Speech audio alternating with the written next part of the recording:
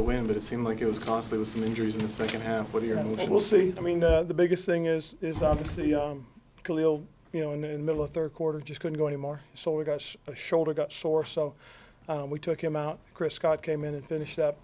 And Luke is, he took a shot, so he's with the doctors right now. We'll see how everything is. I don't know if you saw it, but it was a pretty emotional scene with Luke on the court. Mm-hmm. Looked to be crying and very emotional. Just what were your emotions as you saw that? Well, you know him; he wants to play, and and I guess getting hurt, it's tough for him to take. So, we'll see. I'll go and see how he's doing. Is there a fear because of last year that if it is a concussion, he could again miss? I'm not going to speculate until I talk to the doctors, okay? I'm not going to do that. Ron, the players that went out to the cart, the players who were on a knee on the sideline, was part of that because of what Luke means to the team? Oh, Was the very much severity so, of the injury? I think they do that for any of their teammates if they think it's something like that. So but that's how they feel about one another. But, Luke is a special one, and they know that. Khalil's shoulder, is it the same shoulder injury that he already had? Yes, it got sore, like I said, and he just couldn't go anymore, so he took himself out, and the doctors looked at it, and they got him iced up right now. Is, to repeat kind of what Bill's question, do you feel like, boy, it's great to win, but yeah, you do. I mean, you do, and again, you're always concerned about your players, and that's the hard part, and that's part of this game.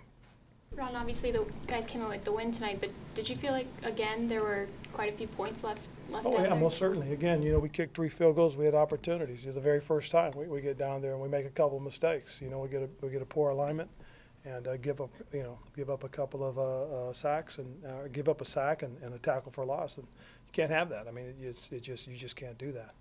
When the Saints were coming back, was there any feeling of, oh no, here we go again? No, there was a feeling of let's stop him. And I think that's probably the most important thing. I think Charles Johnson said it best about stopping people. So that was it was good to see Charles step up and talk like that. And I think it helped the guys. With the way your offense is structured, how frustrating is it that the running game hasn't really been able to give you what you normally have gotten? I mean, under 100 yards again tonight. It's tough, but I mean, again, you also got to look at who's out there, who's doing the best they can, and that's the most important thing. Is those guys are trying very hard.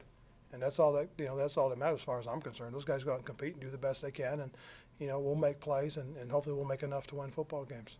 Were Charles's remarks during a timeout or a change of possession, Ron? Do you remember? I think I was on the sideline, just listening to them talk, and it's great to have a guy like that step up. Your thoughts on that kind of 29, 23-second span at the end of the first half was pretty crazy with the play involving Vernon and Luke and then James's block. Well, again, it was one of those things. We got good surge. Vernon, blocked it. Luke caught it and took off running. We got the ball and Mike felt very strongly about being able to throw the 9 route, so he went ahead and called it, and it was perfect, right where it needed to be thrown. When your backs are against the wall tonight, and Kelvin makes that big play in Cam in third and 15. I mean, it's kind of one of the reasons you have one of those tall receivers, huh? Yes, and then it's it's one of those things.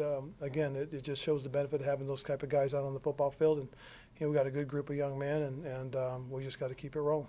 What was your reaction watching James Bradbury kind of make that mistake, hit the punter 5 yards behind, or hit the kicker 5 yards behind? Quite honestly, I didn't see it. I really didn't. So, I mean, I was, obviously watching the ball, so I didn't see that happen. Did you see the replay? No. Ron, all your injuries tonight, the major ones, seem like they occurred in the second half. Do you factor in the short week at all in any of those? Oh, no, I'm not going to speculate on any of that stuff, Joe. I mean, it's the unfortunate part of the game. Thoughts on Pilardi's first I game? did a nice job. I really do. Probably the biggest unfortunate was he had a great kick. I mean, perfectly on the sideline, and unfortunately they called us for a legal man downfield. But I thought he handled the circumstances very nicely for us. You guys took away a lot of home run plays today. How'd you feel about your secondary tonight? I thought they did exactly what we hoped for them to do, and that was keep it in front of us, not give up anything big. I thought the safeties made some plays, obviously going sideline to sideline. I mean, you can't ask for guys to do a better job, and that was great. And watching the young corners compete, it was pretty solid. How big was it for Mario Addison to set the tone early with that strip sack? It was great. I mean, that helped set the tempo, and you know, and Fortune Myers, one of the guys too, we got to check on as well, and Leonard Johnson. So you know, the nice thing is we've got 10 days until we got to do anything. So we'll go from there. The past 2 weeks, do you feel like your offense has done an adequate job in responding to the plays that the defense has made to give them the ball back? No, I think again, and somebody asked earlier. I said we get down the red zone, I want to see us score touchdowns. I you know, I appreciate the points, but you know, if we can score touchdowns, that's much better, especially against teams like this, especially against players like Drew Brees and that explosive offense they have. Just overall, your thoughts of just getting this win tonight, knowing that pretty much from this point on, you need a win pretty much out if you have any chance of making postseason. Well, we got to win one at a time. That's the way I'm gonna look at it. And it was a big win for us. And next week, as we start getting ready, that's Oakland, and that's the goal. Get out to Oakland and play our best and win a football game. All right. Cool. Thank you, guys.